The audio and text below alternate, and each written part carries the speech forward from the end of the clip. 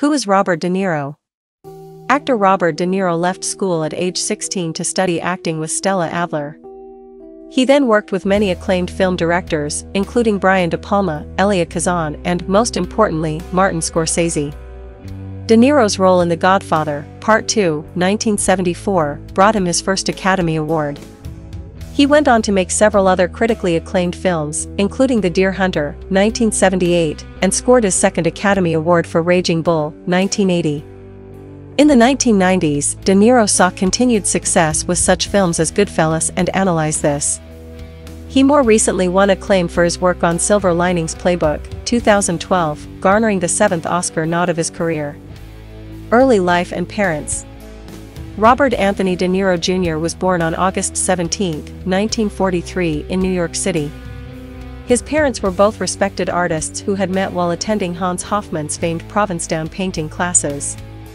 His mother, Virginia Admiral, was a cerebral and gifted painter, a Berkeley graduate who made a significant name for herself in the 1940s and 1950s New York art scene. His father, Robert De Niro Sr., was a painter, sculptor and poet whose work received high critical acclaim. Known as the Golden Couple of the New York Art Circle, Virginia and Robert Sr. nevertheless split ways in 1945, when young De Niro was only 2 years old. As his father remained singularly devoted to his art, De Niro was raised primarily by his mother, who took on work as a typesetter and printer to support her son. A bright and energetic child, De Niro was incredibly fond of attending movies with his father when they spent time together. He was especially taken with films starring Swedish actress Greta Garbo. De Niro's mother worked part-time as a typist and copy editor for Maria Picator's dramatic workshop, and as part of her compensation, De Niro was allowed to take children's acting classes for free. At the age of 10, De Niro made his stage debut as the Cowardly Lion in The Wizard of Oz. Soon after, he was accepted at New York's prestigious High School of Music and Art, an institution specializing in visual and performance arts.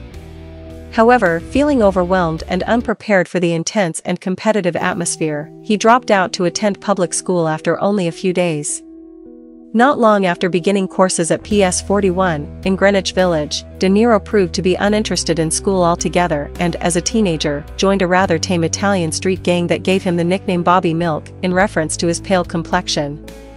While De Niro was by all accounts only a very modest troublemaker, the gang provided him with experience to skillfully portray Italian mobsters as an actor. Early career. In 1960, after a soul-searching cross-county trip to visit relatives in California, De Niro decided to drop out of high school to study acting.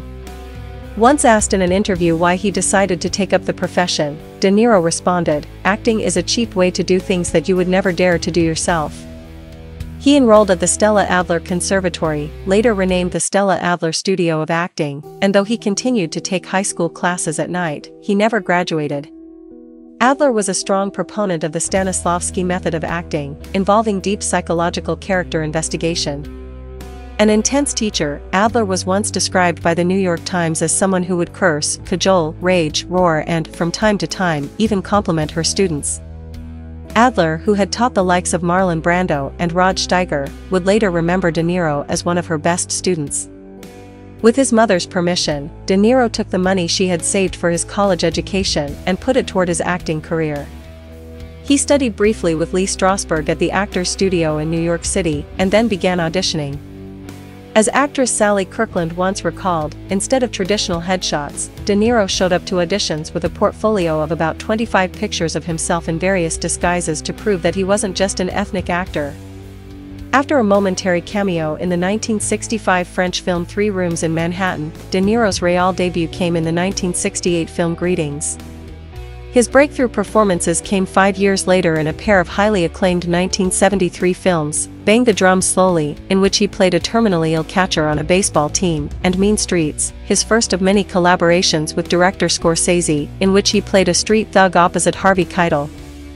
Movies. Oscars, Godfather, Part 2 and Raging Bull. In 1974, De Niro established himself as one of the nation's finest actors with his Academy Award-winning portrayal of Vito Corleone in The Godfather, Part 2, a role for which he learned to speak Sicilian. 2 years later, De Niro delivered perhaps the most chilling performance of his career, playing vengeful cabbie Travis Bickle in Taxi Driver, 1976, alongside Jodie Foster. He continued to show his tremendous skill as a dramatic actor in 1978's The Deer Hunter. The film follows a group of friends haunted by their Vietnam War experiences. De Niro later portrayed middleweight boxer Jake LaMotta in the commercially unsuccessful but critically adored film Raging Bull, 1980, again helmed by Scorsese. The previously skinny De Niro had put on 60 pounds of muscle for his riveting turn as LaMotta and was rewarded for his dedication with the 1981 Academy Award for Best Actor. After 1981's True Confessions, his next roles were that of an aspiring stand-up comedian in Scorsese's The King of Comedy, 1983, and as a Jewish mobster in the sprawling historical epic Once Upon a Time in America, 1984. Other notable projects on the actor's diverse roster for the 1980s included the sci-fi art film Brazil, 1985, and the historically inspired The Mission, 1986, followed by fare like the crime drama The Untouchables, 1987, in which De Niro portrayed gangster Al Capone opposite Kevin Costner as Elliot Ness, and the action comedy Midnight Run, 1988. Acclaim for Goodfellas and Awakenings. De Niro opened the 1990s with Goodfellas, yet another acclaimed gangster film from Scorsese that saw the actor teaming up with Ray Liotta and Joe Pesci. De Niro next starred in a project that earned him another Oscar nod, portraying a catatonic patient brought back to awareness in Awakenings, 1990, directed by Penny Marshall and co-starring Robin Williams as a character based on physician Oliver Sacks. Dramas continued to be the genre of choice for De Niro, as he played a blacklisted director in Guilty by Suspicion and a fire chief in Ron Howard's Backdraft, both from 1991.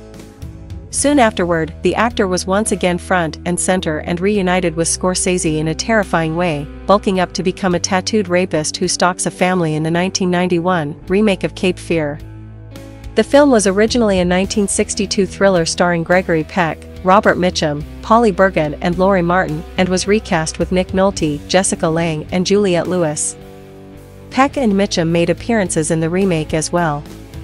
De Niro received his 6th Academy Award nomination for Fear, with the film becoming the highest-grossing collaboration between the actor and Scorsese, earning more than $182 million worldwide.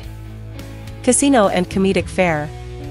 After somewhat edgy, comedic outings like Night and the City, 1992, and Mad Dog and Glory, 1993, another drama followed in the form of This Boy's Life, 1993, in which De Niro portrayed an abusive father opposite a young Leonardo DiCaprio. That same year, De Niro made his directorial debut with A Bronx Tale, a film adaptation of a one-man play written and performed by Chaz Palminteri. In 1994, De Niro was practically unrecognizable as the monster in actor-slash-director Kenneth Branagh's adaptation of the Mary Shelley novel Frankenstein. The fall of 1995 saw another Scorsese telling of mob life, this time in Las Vegas. De Niro portrayed a character based on real-life figure Frank Lefty Rosenthal in Casino, co-starring Sharon Stone and Pesci. Michael Mann's Heat followed that same year, with De Niro re-teaming with fellow Godfather star Al Pacino in a well-received outing about a bank robber contemplating getting out of the business and the police detective aiming to bring him down. For the rest of the 1990s and into the new millennium, scarcely a year passed by that didn't see De Niro featured in a big screen project as either a lead or supporting figure. At the turn of the century, De Niro struck out into decidedly different territory with 1999's Analyze This, a hilarious and highly popular spoof of the mob movies that had garnered him fame. Analyze This earned more than $100 million domestically, with De Niro playing a crime boss who seeks help from a therapist, played by Billy Crystal. Parents Patriarch, The Good Shepherd. In 2000, De Niro took on another comedy, Meet the Parents, with the screen icon playing Ben Stiller's future father-in-law. The smash hit spawned 2 sequels, Meet the Fockers, 2004, and Little Fockers, 2011, both of which were also box office successes. De Niro continued to switch between comedic and serious roles over the next few years, reuniting with Crystal for Analyze That in 2002, and starring in the spy thriller The Good Shepherd with Matt Damon and Angelina Jolie in 2006. The following year De Niro was featured as a secretive cross-dressing pirate with a heart of gold in the fantasy flick Stardust, while 2009 saw a return to dramatic fare with Everybody's Fine. Silver Linings Playbook.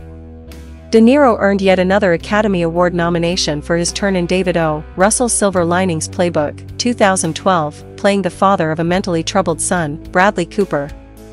He appeared in the comedy The Big Wedding with Diane Keaton and Katherine Heigl the following year. Other projects released in 2013 included the thriller Killing Season and the comedy Las Vegas, the latter with fellow veteran actors Michael Douglas, Morgan Freeman and Kevin Kline. Joy, The Intern. De Niro teamed up again with Silver Linings Playbook director Russell and stars Cooper and Jennifer Lawrence for Joy, the 2015 biopic based on the life of miracle mop inventor Joy Mangano. Later that year, De Niro starred as a widower who returns to the workforce in Nancy Meyers' The Intern. In 2016, he starred in another biopic, Hands of Stone, playing Ray Arcel, the trainer of Panamanian boxer Roberto Duran. That same year De Niro received the Presidential Medal of Freedom from President Barack Obama for his contribution to the arts. The Wizard of Lies, Joker, The Irishman. In 2017, De Niro took on the role of Bernie Madoff, who earned infamy for swindling clients out of billions with his Ponzi scheme, in the HBO film The Wizard of Lies. De Niro and Michelle Pfeiffer, who played his wife, both earned Golden Globe nominations for their performances in the biopic. Following the announcement that he would earn a star on the Hollywood Walk of Fame in 2019, De Niro was prominently involved in two major features that year, playing a talk show host in Joker and the titular hitman and alleged killer of Jimmy Hoffa in Scorsese's The Irishman. Personal life. De Niro married actress Diane Abbott in 1976. The couple had one son before divorcing 12 years later, in 1988. De Niro then had a long relationship with model Tookie Smith that produced twin sons in 1995. Then in 1997, De Niro married Grace Hightower, with whom he has one son. In November 2018, De Niro and Hightower announced that they had split.